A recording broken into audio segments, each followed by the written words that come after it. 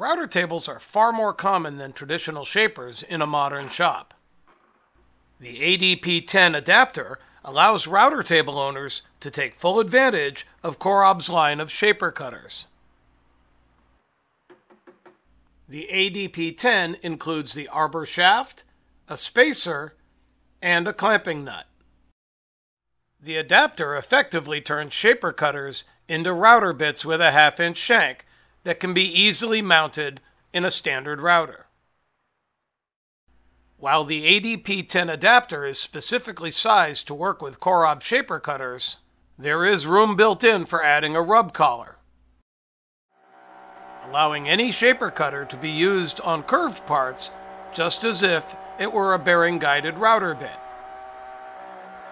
Any brand of 1/2-inch bore shaper cutter will fit the ADP-10, from 1 3/8 thick down to 3/8 using the included spacer.